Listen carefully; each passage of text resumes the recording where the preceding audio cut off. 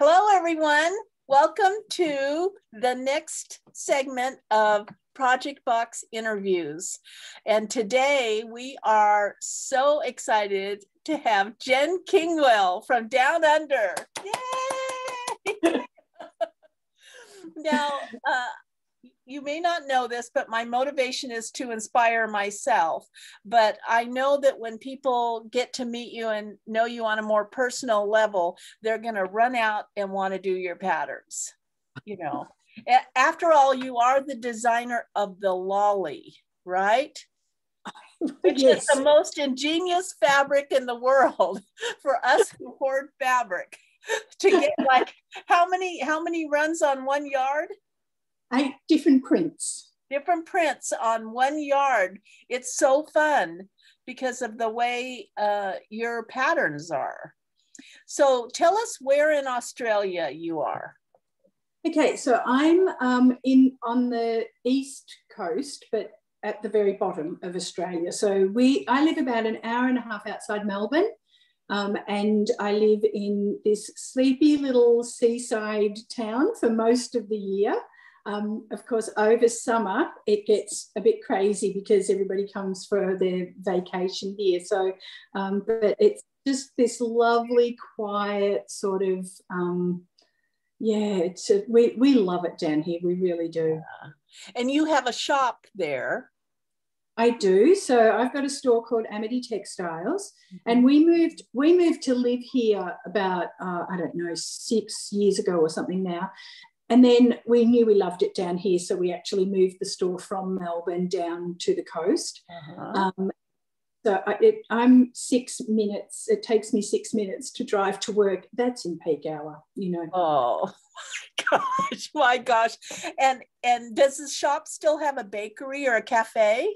Yeah, it does. It has a cafe at the front, and we have a chef who bakes all our goodies. And so yeah. It's not good. It's not good for the waist, I can tell you. I bet not, because I saw on Instagram yesterday that there was a class there and no one had to wear masks because you don't have any cases where you are. No, we don't. I think we've got about, I'm going to say 5. I haven't heard the actual official report today, but 5 cases in quarantine, hotel quarantine, that are returned from overseas. You know, people coming home to Australia from overseas. So they go into hotel quarantine for 14 days or until they return a negative test after 14 days. Hotel and then quarantine. Hotel quarantine. Yes, yeah. Yes, hotel quarantine, because I think our government think that we can't be trusted, and you know, some people can't be trusted to do the right thing at home, but we have no community transmission at all. So outside of those cases that have come in from overseas, we have no cases in Victoria, which is the state I live in. New South Wales yesterday or the day before recorded 1 case in the community, and the whole country's gone into like, oh, there's a case, you know, and should we lock down the borders? You know, the governments are all talking about, you know, so like, I know it seems really bizarre for you guys that are still in the thick of it a fair bit, but we've done pretty well, but we locked down early, and the especially in the big cities, people have done it really hard. You know, like we had hard lockdown where you weren't allowed to travel more than 5 kilometres for your home. You're only allowed outside for 1 hour a day, you know, and that went on for months and months and months. So it's not as, you know, the population have done a brilliant job at just keeping it contained. So it's a good example of what worked then. Yes, yeah, and we went into masks pretty early. So they do work, social isolation and masks. It does, hard as it is, but it does seem to have worked here. So yeah, I know when I saw those pictures yesterday, I was like, oh, I can't wait to do that. I want to do that.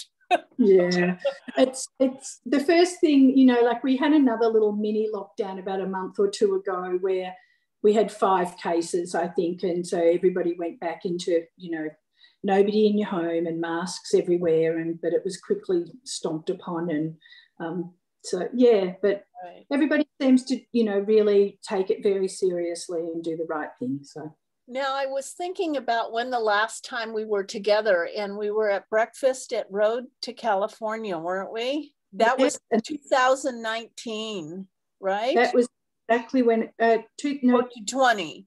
20, yeah. And Yeah. that was, I think they just had the first few cases, didn't they, at Right. that particular time? Because I can remember someone in one of my classes, a lovely lady called Ronnie, bought me a box of masks to wear on the plane on the way home because she was worried, you know, she used that. So she arrived in class with a box of masks for me, which was so kind of her. So, yeah. Yeah, so that's been, see, that's the thing, is I miss all of that old life, and it's going to be, it's going to be, we will have some semblance of it again. It'll just be different, you know, and it'll take a while. I think we're sort of changed to a certain degree. I think the world has changed forever with this. I think it is going to be a different place, because I can't imagine that this is going to be the only one of these that happens in the next however long, you know. So I think we are just going to have to live our lives a little bit different. But I'm with you. I mean, look, some amazing things have come out of it, and that's the connection with technology and all of that sort of thing, which is great. But you still miss that physical contact, don't you? Right. Right. So let's see, back in January of 2020, when we were together, you had just had a grandbaby? Yes. But yeah. He's 2 and a bit now, so he must have been, what, 1 then? Yeah, Right. so. And he's I completely I keep talking about last year, but of course last year actually never happened, really, did it? Right. None of us did anything, none of us went anywhere, none of us saw anybody. So the whole year seems to have sort of just vanished. But yeah. Right. But you live close to them, or you're? And no, not anymore. They've moved back there at the far side of Melbourne now. So that was the things with lockdown, was not seeing family, not seeing your children and what have you. So I think it caused me to move, you know. Yeah. Where are you now? I'm on the other side of the mountain. I'm in a suburb, like a small community that's kind of attached to Portland, Oregon. Oh, so it's called Happy Valley. Isn't that a sweet name? That's fantastic name. But I literally am so close to my cousin and his family, both my sons and their families, and it has made a world of difference to my well-being. You know, just finding a spot, because it didn't make any sense for us to be stuck, you know, on one side, and everything was getting tighter and tighter, and then we always have to travel over with snow and stuff. But that's the way it is here. But yeah, I'm all about the grandbaby. So you just have the one little guy now? Yes. Yep. I think that will be it forever. So I think. So he's going to be loved on by you. Yeah. He's number one. No, for always number one. Yes. Yeah, always number one. Yeah. So what has this done? So you can't leave Australia unless you're going to you can't like travel, like I saw a post from Gail Pan on Facebook that when it locked down again, she was like, over it. I'm so over it. And I realized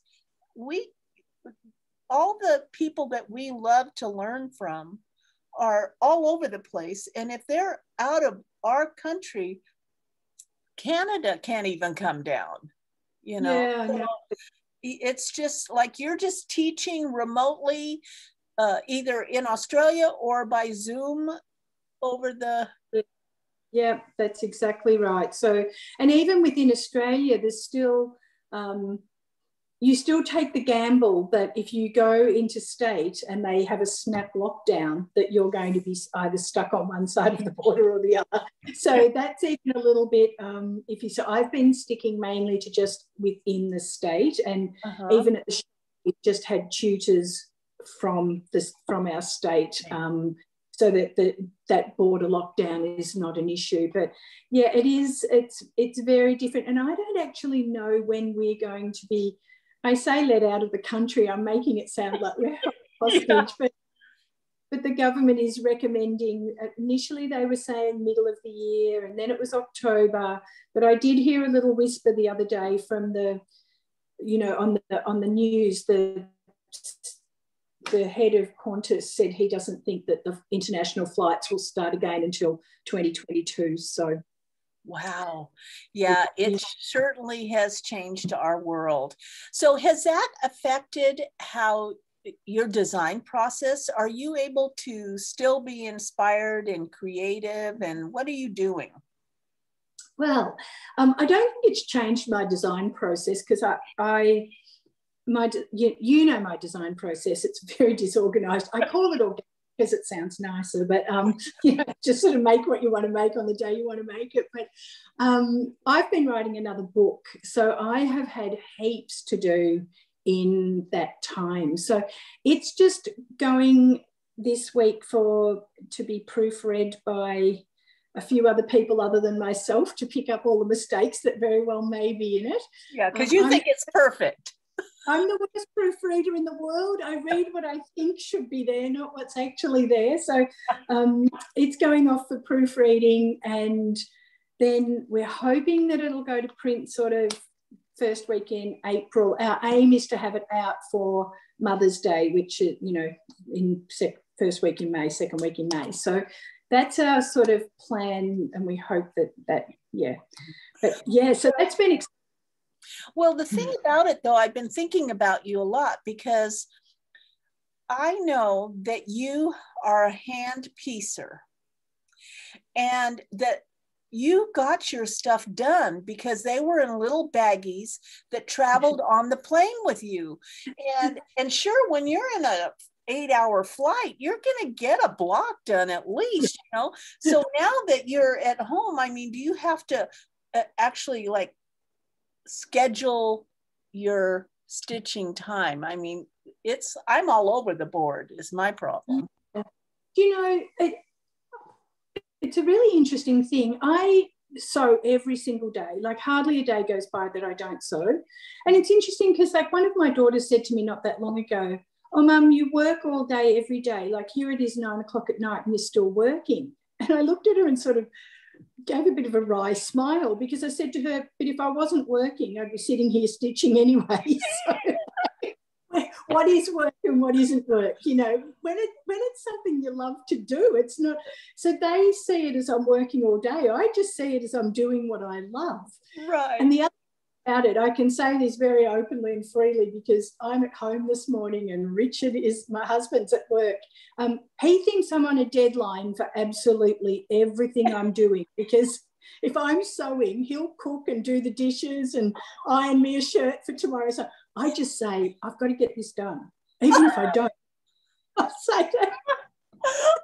Well, I had visions. I truly had visions of you setting up a recliner like an airplane seat, and then falling, pressing the button for your drink and trying to get your mind wrapped around stitching out of your baggies, that. It is very funny that you say that, because I do stitch in a recliner and I have my stable table in front of me, which is a little bit like an airplane tray, and I am very good at clicking my fingers to whoever gives me a cup of coffee. So I'm not far off it. Business class all the way at my house. Yeah. See, that's what I thought. How is she getting any stitching done? She did it mostly on a plane. What is she doing? How is she making her mind wrap around that? The aisles are just a little wider here at this aircraft. Yeah. I've just got more room. And the flight attendant's a little older, right? Exactly. Oh, that's hysterical. So the new book, is it like a quilt book, or is it? It is. It's a quilt book, but it's for those that know my other book, where I did a lot of sort of how-to in it. This one's a little bit more like a coffee table book. So there are quilt patterns in there, but some beautiful photography of sort of quilts. I guess my whole idea about this was, I follow a lot of interior designers and homewares sort of things on social media, and they always have beautiful, what they call throws or linen something, draped on the end of a bed. And I mean, some people might not agree with this, but you know, the modern interior designer never seems to include a patchwork quilt in anything, because I don't think they see it as being cool and interior designy, you know. So my vision for this, but my vision for this sort of book was to show that a traditional sort of patchwork quilt could look fantastic in that very modern sort of aesthetic. So the photographer's done an amazing job. We shot it at two really cool houses. One of them sort of very timber concrete, very sort of industrial, and the other one's a little more, it's all white floors and walls and, you know, sort of, but just two different looks to show how they fit into that aesthetic. So that was sort of my vision behind it. And we've got in there are some quilts and some cushions and quilts, cushions, some table placemats, and a little something that I'm keeping under wraps just for another few weeks until we start. So maybe another 2 or 3 weeks and we'll start doing some sneak peeks, but we just, so there's a little surprise in there for everybody as well. Oh, good. I can't wait. So as far as product goes, one of the things that is somewhat difficult across the board, I mean, it took me 3 months to get my couch, you know, so being how isolated in some ways Australia is, even though it's, you know, first world country, basically. How are you getting are you having problems with product? We are. Do you know, I always, at my store, I am a chronic over orderer of fabric, and the girls are always saying to me, we got a new shipment today and we've got nowhere to put it, you know, so we're always trying to sort of find different things around the store that we can put new fabric in. And there are always timber boxes with fabric, and we bring out some extra tables, and, you know, we really utilize everything. We have none of those sort of extras in the store at the moment, and we have big holes, you know, big empty gaps in our shelving. So our fabric supplies have been incredibly slow getting to us. And, you know, I think it's shipping is part of the issue, but it's also that the mills all closed down, you know, so like all the mills were closed in Japan and Italy, everywhere. So I think the backlog is tremendous. Fabric companies trying to get things out. But I know at my store, so many of our customers have used the time to finish all those things that they had half made or had, you know, all of that. So that's been sort of a real positive to that, you know. So we've had lots of people coming in with, look at this, I started it in 1995, you know, and I finally finished. And so that's been a lovely thing to watch. And I think in some ways it's such a great thing to do, because it clears your mind a little bit when you get all those things that, you know, every time you open up your sewing cupboard and there's, you know, 4 project boxes there, you're like, I really should do them, but I really want to start something new. Well, if you can get all those things done, I think it does open you up to be able to do whatever you wish to do. So, you know, I think there are many negatives about this last year, but I think there are equally with, you know, of course, I don't mean to sound and say this lightly, because so many people have lost loved ones and what have you. But, you know, there have been some positives that have come out of it for all sorts of other reasons. And I know just here in our little town, people have been very much about support local, shop local, you know, our little local greengrocer that we've always used. They said they've just been so busy because people have been trying to, you know, really support them and keep them going. And so, you know, there are some things like that I think have been good. I totally agree. I think that the whole, I mean, COVID as in and of itself is horrific and continues to keep on giving, you know, in different ways. But in other ways, there has been some reevaluation that was long overdue that can now have time to be done, because we're always going, and we don't. And now you suddenly have this time to really evaluate, even on a basic level of, thank God I bought all that fabric. I no longer judge myself on how much. I mean, when I was moving, I was so much into the judgment because the weight of the boxes.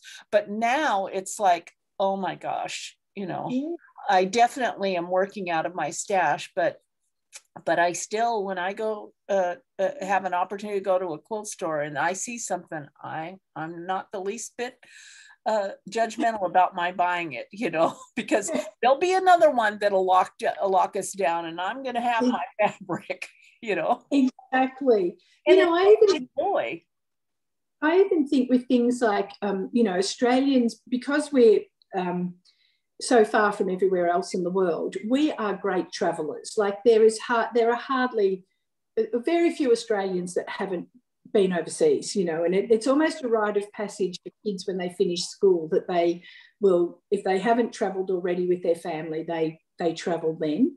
And but of course, with no international flights, there's a really big push to see Australia.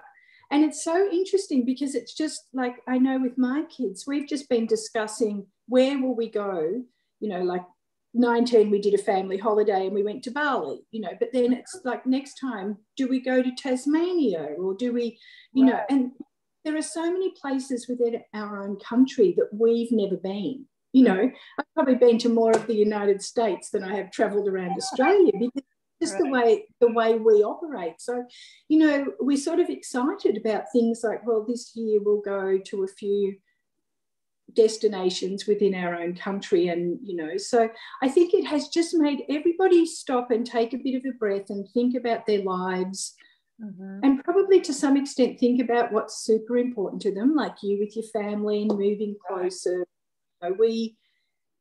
Richard's mum is in her 80s and she lives alone, and we're grateful that we're only a couple of hours from her since we've moved down here, where it used to be almost 4 hours to get to her, so she wasn't as accessible. So just little things like that, they just make you stop and have a bit of a think about things.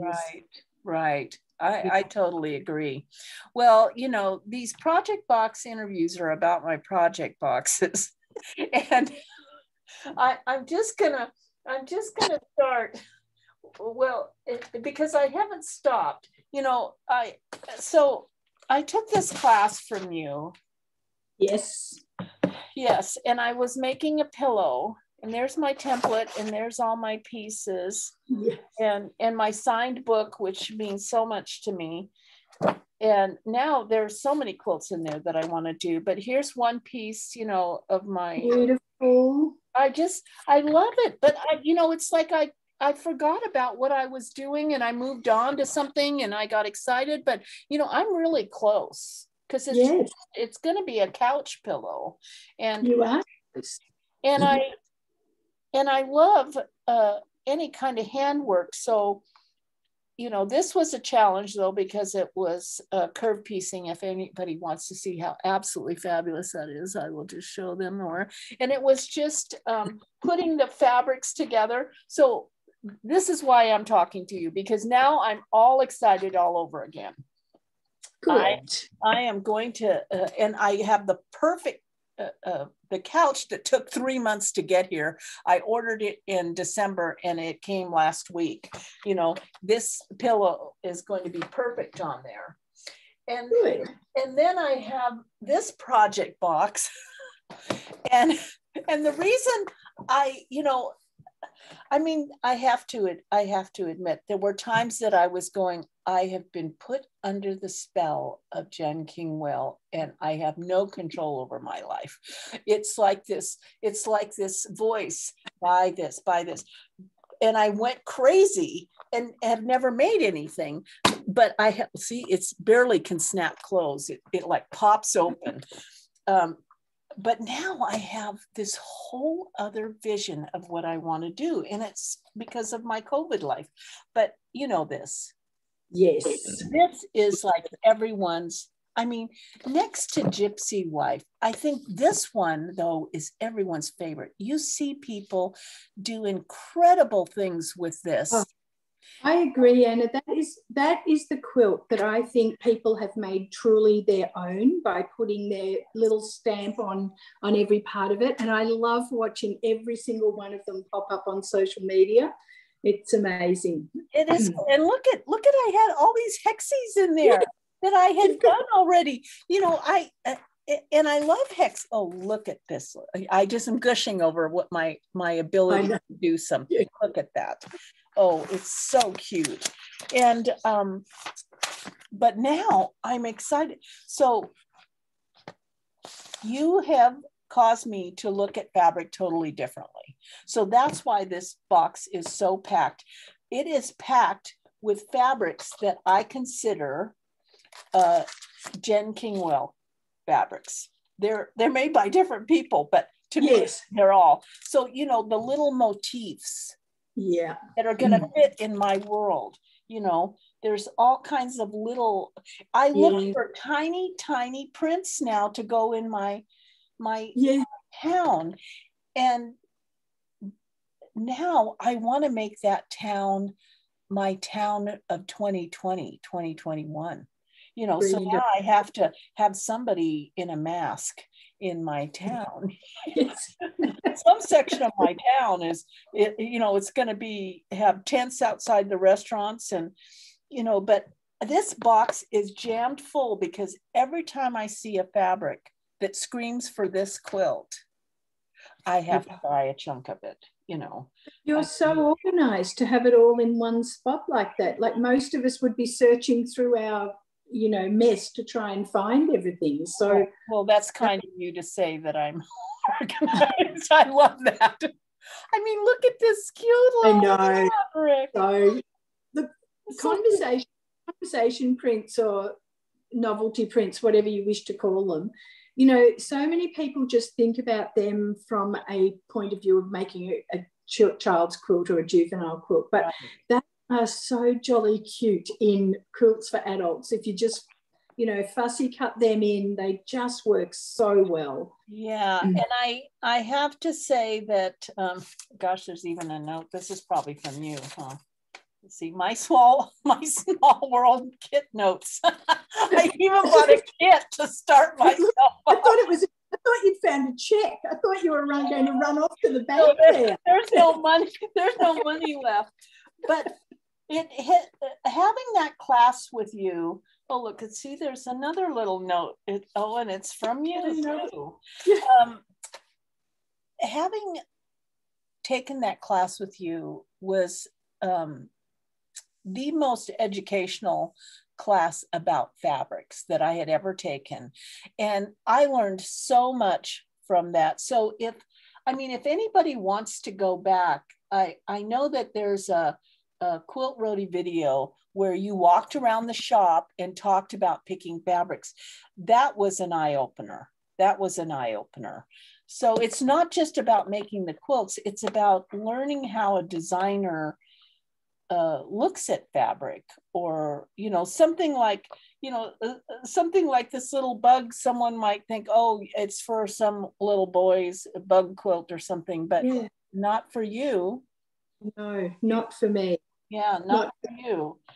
So I think for me, that's the fun part of the project, is the fabric collecting. I love that part of the process, as a lot of us do. It's gathering all the bits and pieces. So, and look at here. Look at what this is.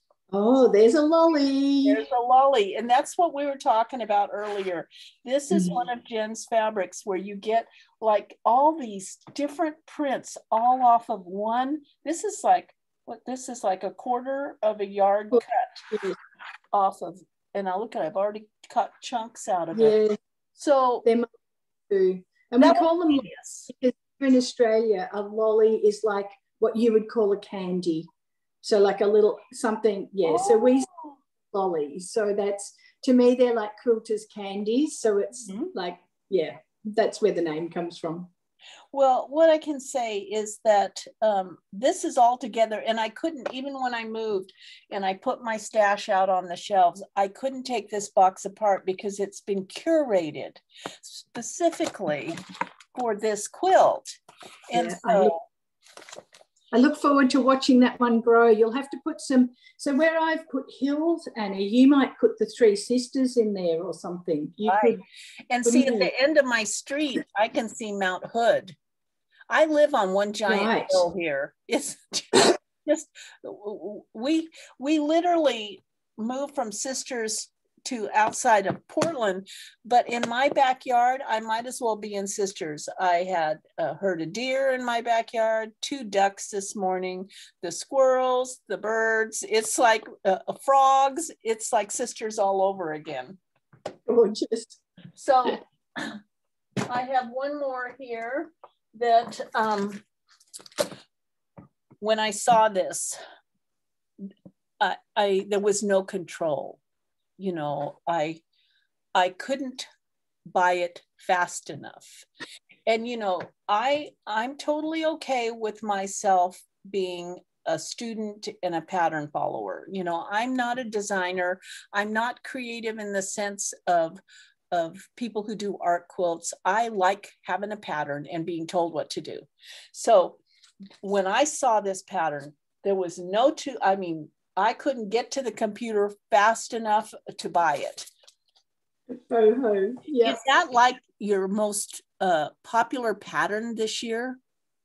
It's interesting because we bought this one and Dear Jen out about the same time, and both of them have sold roughly the same. It's interesting because one month there'll be a real rush on Boho Heart, and then the next month there'll be a rush on, just depending on what, you know, different stores are doing. So, but yeah, Andrea did a great job with that quilt because it's based on the Gypsy Wife quilt. That's what it kind of reminds me of, you know, yeah. but it's in the shape of a heart.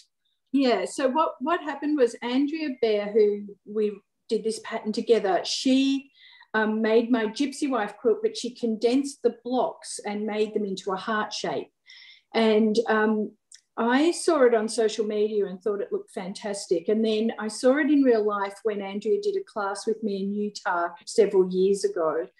So then she emailed me and said that some people had asked her about this setting and could she share it? And so we decided that we'd do a collaboration and redo a complete new quilt with different blocks and things, but it's sort of based on the Gypsy Wife quilt. So that's sort of where that came from. We're going to have to change, or not have to, but we're choosing to change the name of the Gypsy Wife quilt too, because since I made that quilt way back in 2011, the word gypsy has become a word that is now considered culturally insensitive. So right. We will be changing the name of that with the next print run, which will be very soon. So right, change happens. Well, change does. Yeah, and it's good that it does. The thing about it is that I look at this and I knew that I had to have it, even if I never made it, but I'm going to make it. But I knew that this was a quilt that I would get stuck because of the fabrics. So then there was the shop that I had ordered it from had a start off kit. And it was the Quilters Lodge. And they had this whole pack of fabrics. Now, see, once I have like chapter 1, this is chapter 1, I can do chapter 2, 3, 4, and 5, you know, but when I looked at that, I was going, oh, I'll drive myself crazy. It'll be ugly in here with the chaos. So I got the starter pack, and it's so funny because some of the fabrics in the starter pack are over on the shelf. I already have them, but I'm sure you do. I felt good having this launching point for this. So, they actually do a great job, Quilters Lodge. They do a lot of my stuff, and they do it very, very, very well. Look at this nice bag that they put everything in, and you know, it made me feel secure. Yes, Yeah. You know? Tell you, if ever you are wanting a weekend away with friends and you can get to Utah, they have the most amazing, why it's called the Quilters Lodge. They have the most amazing retreat center that the shop is actually part of. Oh. And the bedrooms and this big, beautiful workspace. And so it's in a Where pretty... in Utah is that? They're Draper, so just sort of south of Salt Lake, yeah. But it's amazing.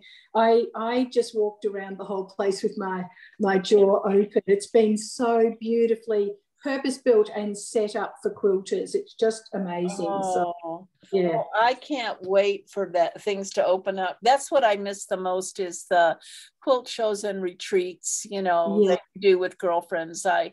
But pretty much, I think a good portion of my quilt group in Central Oregon, they're slowly all getting their vaccines. So maybe by fall, we'll be able to have a retreat, you know, where everybody feels comfortable, you know. And hopefully next year, the outdoor show might be on again, because that's 2 years missed, isn't it? Which is such a shame. Well, there's so many things that are on the cusp. So I think the show was just on the cusp yet to see what happens with the next couple months. If we can do well the next couple months, you know, we'll keep our fingers crossed that we can pull that off. It might still go ahead. Good. Yeah. I'm hoping, because you know, we creative people and those that follow the creative people, we want to be inspired, you know, and not everybody is a Zoom person. I mean, if you could see how it was in Oregon with the vaccine rollout, you know, if you aren't computer literate, you're really going to have a hard time getting a vaccine around here, you know. And so the Zoom classes are challenging for some people, you know, it's not as satisfying for them. It's great, this one-on-one, you know. Yeah. But you get 25 people talking, it's not quite the same, you know. That's exactly right. And I've been in a few Zoom meetings where people clearly haven't realized that everybody can see what they're doing in this. I know. It can be a bit challenging to watch sometimes. I know. It's kind of interesting how there's just this learning curve that didn't happen for our generation, you know, that we were just kind of forced into it. You know, I was lucky, you know, and you were also a nurse, but, you know, a lot of things happened, you know, moved on to computers. So you had some sense of how to move, you know, how to manipulate everything. But even with that, it's like, oh my gosh, I have one friend and I just tried to do a live Facebook thing, and it was just a big cluster. I mean, it was just, you would have thought we were two idiots trying to talk and it was on Facebook, you know, supposed to be the simplest platform ever. You know? Look, I'm very grateful that my girls are so tech savvy that I can say, you know, help, you know, and there's always someone around to help me. But there are so many things. And just when I think I've got it sorted, they go and change something, you know, and then I think, oh, I just knew how to do that. And now it's had an update, you know, my iPad's updated and now I can't figure out, you know, there's something different about this. So no, I still find it an incredible challenge. But well, it's kind of like the other day, our house is set up where there's Wi-Fi. I don't even know how it's done, but it's like we have a cable downstairs and somehow it happens to the television upstairs by a box, a Wi-Fi box without a cable box. Well, I woke up the other morning and the TV was on downstairs full blast, you know, and I was like, is there someone in the house been watching television downstairs? So then I woke my husband, I said, the TV's on downstairs. So we're both creeping down the stairs And then he turns and tells me, go back upstairs, you know, and I'm like, okay. And then he goes down and walks around and the television's on. Well, somehow, because the TV was on up here, when he went down to turn the heater down or something and came up and I turned the TV on off, it turned the one on down there. Yeah. And then, you know, we didn't know till the next morning the TV was on all night.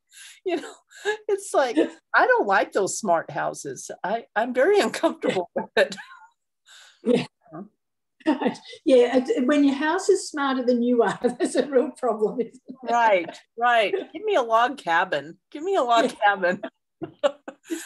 it would be nice just to slip completely off the grid like that, wouldn't it? It would be I wonder how long I could do it for, though. I think I'd love it, but would I really? I don't know. If I had fabric and thread, I would probably do pretty good. I mean, truly for me, this whole last year has been socially comfortable for me because internally I'm basically an introvert. So I just got to settle in, you know, I didn't have to kind of be out there, you know. I think we quilters or crafters have been that's one thing I think we've probably coped a lot better than a lot of other people because we have had that comfort of, you know, what we love to do. Yeah. I think the people that probably found it the hardest were people that didn't have a hobby, you know. I think that would be hard, but we could all retreat to our sewing rooms and just immerse ourselves in what we loved. So it was almost like we were built for lockdown, I think, with the craft world really sort of had a backup, but yeah. So are you doing anything else besides quilting? Are you doing any other kinds of things except for snapping your fingers for the flight attendant? Am I doing? No. Do you know what I'd love? I would love to try some other, you know, disciplines in the craft world, but there's always something that needs to be, it's probably, and it's such a small thing to even mention, but it's probably the downside of your hobby becoming a business because it's like, you know, I've got to get the next block of the month program done for the stores. I'm running late on that because I have been concentrating on the projects for the book and I've got stores emailing me, did we miss out? I haven't seen the new block of the month program. Well, of course, that's because I haven't done it or I'm just in the middle of doing it. So, you know, there's always something so much. And always I'd love to do some knitting or something along those lines. I never get time just to turn off and just do something for me. Yeah. But it's such a small thing to mention that it's not even worth it. You know? But sometimes you do need that little mix of something, you know. It's and I've often said in the past that every quilter wants to own a quilt shop till they do. Yes, it's very true. You know, and then you find out, you don't get free fabric. It doesn't feel that great, you know. Yeah, that's exactly right. It puts a whole different slant on being a quilter when you own a quilt store. I'm really lucky because I've got I can step away from that business. I've had to build it like that, so because I used to travel so much, so. The girls, and I have to be very careful how I say this now, the girls and gentlemen that work in the business, because we've got 3 men that work in the business now, they really, I can go away and not even think about the shop. They're very proficient and very good and run it as well, if not better than, I mean, sometimes I have to go and ask other people, hey, I've been asked this question, what's the answer sort of thing, because I don't know exactly what's been going on with it, but they really do, you know, they're very conscientious and they just, you know, work hard and do whatever's best for the business. I'm really fortunate, I know. So it's good. Yeah. Well, you have to do it that way if you're going to be creative, I think. I don't think you know, if you're just a quilter who owns a quilt shop, and that's totally different than I think a designer who's actually designing product or artwork for other people, you have to have that space from the number crunching, which is a big you part can't, of this. and it's really interesting. And at work, the staff will say that they keep the white noise. You know, my husband will say to everybody, don't bother Jen with that, because it'll just be white noise to her. Just we'll sort it out, sort of thing. Because as soon as my head gets full of white noise, so if I probably knew every little nitty gritty thing that was perhaps had gone wrong, or you know, there was something, and I was, you know, concentrating on that too much, I stopped designing, because you just get bogged down with that sort of daily, you know, thing. So we've really, I mean, I've had the shop now for 22 years, I think. Really? It is. So, that long? Yeah. Wow. So we've sort of worked out over the time that, you know, everybody's got a portfolio, everybody's responsible for their own part of the business, and they, you know, they all work together to, you know, and it works well. It just works really well. And they literally, you know, I'm lucky that I've got family involved in it too. So there's always someone else there to answer the question. I just go in, eat the cake, drink the coffee. I want to visit and drink the cake and eat the coffee. I mean, or eat the cake and drink the coffee and buy the fabric. That's what I want to do. I even steal the fabric, according to my staff. They always go, they're quite, I've got one that's quite funny. She always says to it, and she'll say it to customers, and sometimes they look a bit, and then she'll say she owns it, it's okay, but they'll go, oh, we've got to watch this woman over here. She just takes things and never pays for it. Oh man. So at inventory time, that's your time of reckoning, huh? Yeah. I know, it does all go through the point of sale. Otherwise it really messes up the website if, you know, if I've taken 3 meters and I haven't put it through the point of sale. It's they tease me about being the biggest thief we have at the store. So well, this has been lovely. So again, do you know the name of the book? It's called Quilt Recipes, following on from Quilt Lovely. We thought, well, you know, it's how to make a quilt. So that's, So we'll look for that in a couple months. Yeah, I'm hoping sort of very beginning of May, it should be out there for people to gather. Okay. But yeah. Oh, that'll be fun. I'm excited about it. And then I can't wait till you can sign my copy. I will that will be a great day. Well, we'll say goodbye to everybody, and it was lovely. Thank you for taking the time. Thanks, Anna, for asking me. It's so nice to see you. Yeah, thank you. Bye, everybody. Bye. Now, I just have to, luckily,